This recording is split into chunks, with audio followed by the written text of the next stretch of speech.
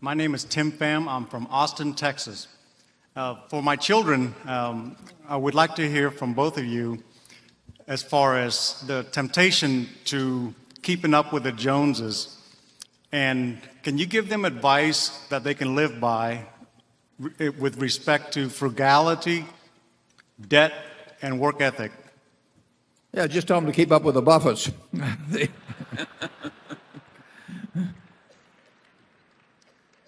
Well, Charlie and I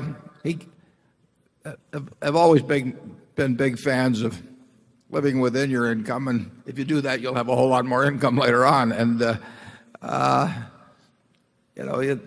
think they will, to a considerable extent, not a perfect extent, they will follow the example of their parents. I mean, if their parents are coveting, every possession of their neighbor, or trying to figure out ways to increase their cost of living without necessarily their standard of living, the kids are likely to pick up on it. But now you can get the reverse effect. If you get too tough with them, they go crazy later on.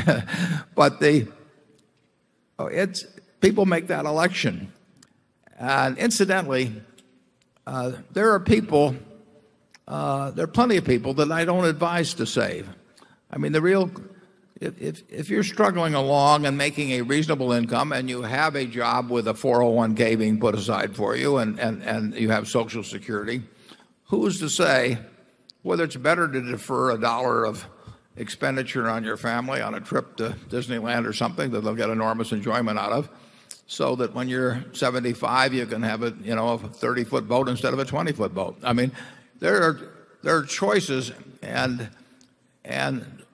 there are advantages to spending money in various forms for your family when it's young, and giving them various forms of enjoyment or education or whatever it may be. So I don't advocate, I may practice, but I don't advocate extreme frugality. And I don't say that it's always better to be saving 10% of your income instead of 5% of your income. I think it's crazy to be spending 105% of your income, and I think that leads to all kinds of problems, and I get letters from people every day that have experienced those problems.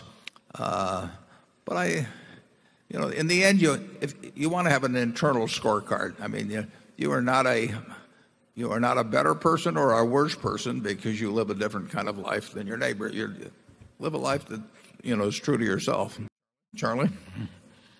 Yeah, it's obviously the best method to train your children to provide the proper example. I think we're hearing a child that didn't get that advice. Yeah. But of course, even if you do provide the proper example, it's likely not to work.